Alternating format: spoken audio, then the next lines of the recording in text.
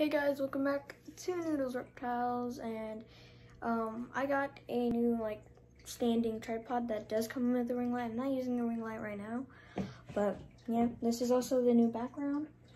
So yeah, today we're going to be doing a alligator lizard hair guide. So you probably noticed that from the title, but let's just get into it. Also guys, I was in the national desert or something, and I picked this up from the gift shop, and I was just looking through it. Yeah, it's a pretty cool book until we get to the alligator lizards, and it gets even better. We have a rainbow alligator lizard, and this, I didn't even know those existed, and those are southern and northern alligator lizards. They aren't just like Mexican or Veronian alligator lizards, which is pretty cool. But let's, again, just get into the video.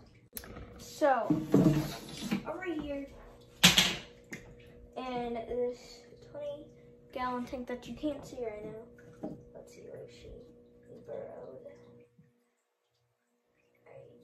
Also, is my alligator lizard, Noodle. And this is her 20-gallon long breeder tank with a hammock, a hide, and all of the essentials she needs. But we will get into that later in the video. So first off, we're going to be talking about captive diet. I've talked about what you should know about before getting an alligator lizard, the cons and stuff. But I haven't done a full care guide of what tank size they need, what they have to captively eat to survive, how many hides they need. So let's just get into it. So first off, we're going to be talking about tank size. For two, I would say at least 20-gallon tank. If they're juveniles, if they're older and long like this, you may want to get a bigger tank, but it's honestly optional. The reason they need that much space is because they can be territorial. So before getting another alligator lizard, if you already have one and you want to cohab them, put them in a box, see if they fight or not, and if you see them fight, pull them out of that, and you probably want to get a new tank or want to let it go. Now we're going to be talking about hides. Technically, I have 7 hides in there, but they're also used for climbing and helping her shed. So use your resources when you're building these. Just don't make it just for one thing. So I'll just show you them. So over here, oh, there she is. So we have her alligator hide, or crocodile hide, I would say. This bark piece that helps her shed, climb, and she can hide under there. This climbing piece that helps her climb. It's rough enough for it to help her shed, but it's still not as rough. So, oh, hi Noodle. You wanna climb on my hand? Okay. She can hide under over here or over here. These branches are from Joshua tree bushes. They're always near Joshua trees. Oh yeah, that's where we were. We were at some place that worships Joshua trees. But yeah, I got these from there. I washed them off too. Also, please wash these off, because when I got them, they're in bad shape. So made them prettier. This still has a little bit of bark on it. Hold on. This fell. We have her hammock that she can kind of hide under, but she won't feel as safe. We have this bark again, and we have this wood, or this what is it called? PVC pipe. So yeah, almost. Oh wait, well these can't be used as hiding spots. So almost all of the things in here can be used as hides. Now we're going to be talking about shedding.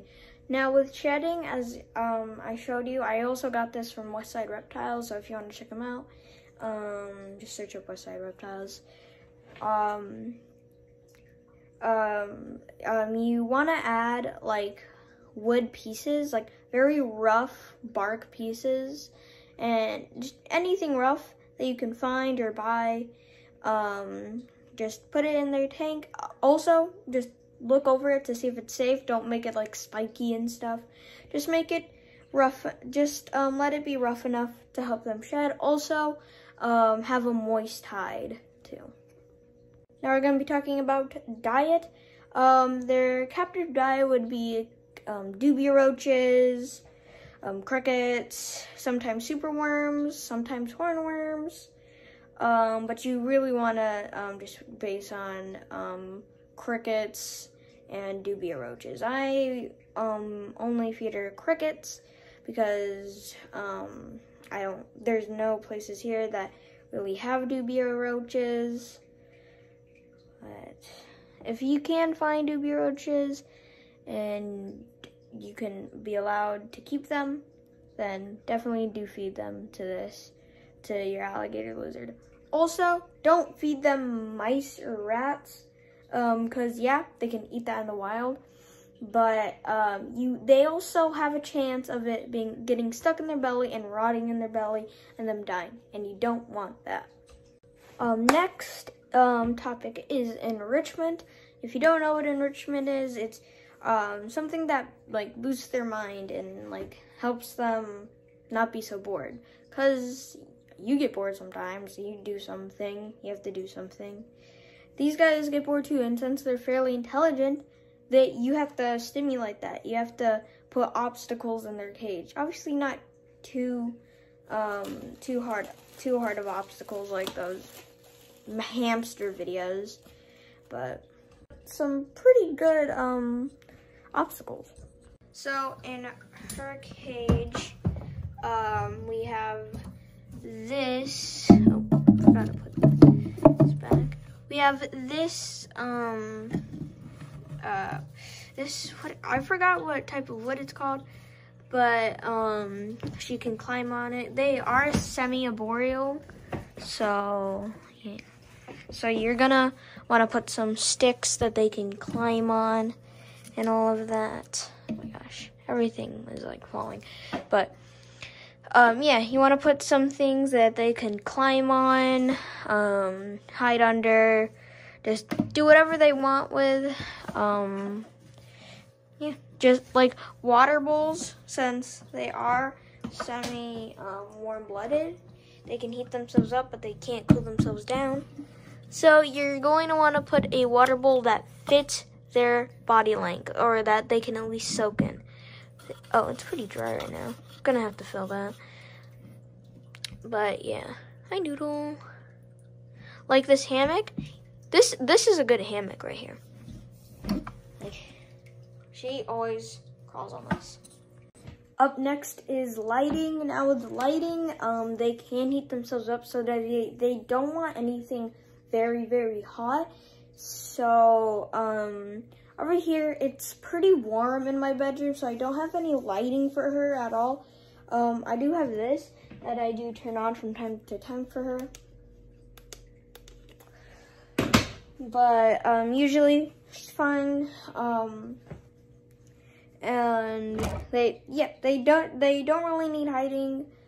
They don't really need warmth, because they can do that themselves. But you can always provide it if you want to. Yeah. But instead of a heat lamp, since they don't really like to bask, I would recommend putting a heat mat, because they don't really move too much unless they're hunting.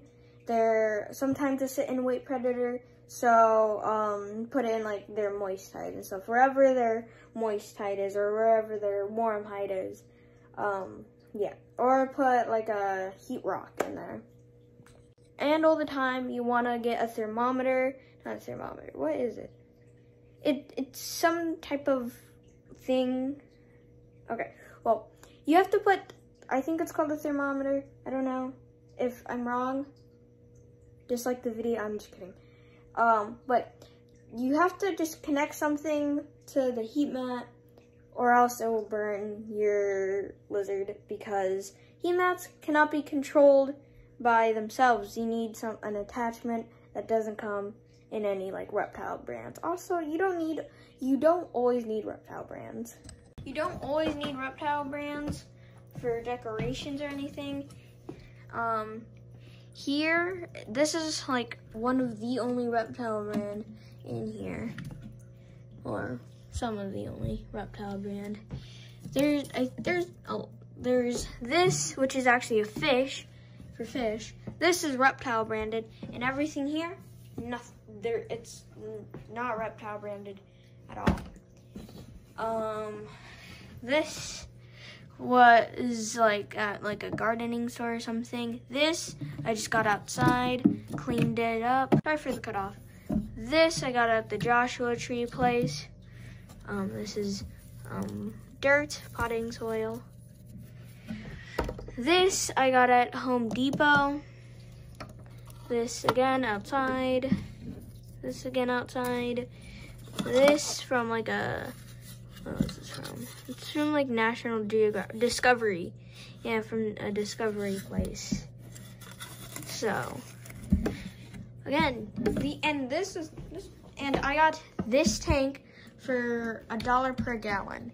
So, I received some money with this tank. Obviously, food and all this stuff is pretty expensive, but overall, pretty cheap tank.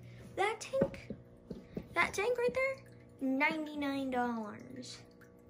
$99. A turtle tank. Oh, bruh.